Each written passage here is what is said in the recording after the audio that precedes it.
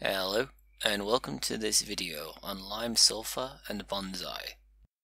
Lime sulfur is an interesting example of a bleaching agent in bonsai. It is used to brighten and clean dead wood.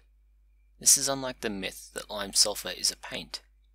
When poured as a pre-prepared solution, it is a brown fluid, or when made at home, it is a white slurry. It smells horrible and is mildly caustic. It comes from developments in the mid-19th century.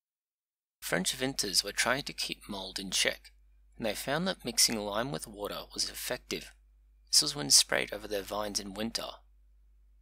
This kept the mould in check and meant that they could continue growing and producing. Eventually it was superseded, but has found use in bonsai. Despite this long history, it can be considered very dangerous in context. This chemical, if breathed in, or spilt, can cause mild burns or trouble breathing.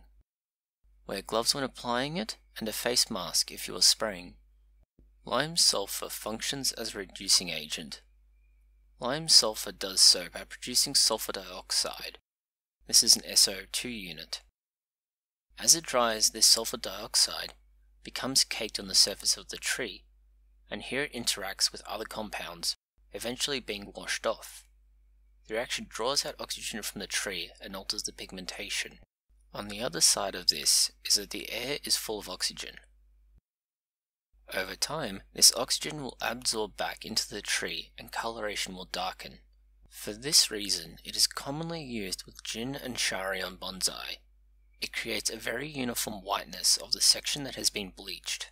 The fact that it has been bleached using lime sulfur is very obvious, as the white coloration is obviously artificial. Sourcing lime sulfur is not easy. This owes to the fact it is not a common item in horticulture anymore. You can order it through specialist bonsai nurseries and suppliers. Due to the smell and difficulty in sourcing reagents, it is not worth making yourself, and certainly ill-advised for health and safety reasons. Thank you for watching this short video on lime sulfur. Please post any comments, questions, or suggestions you may have below.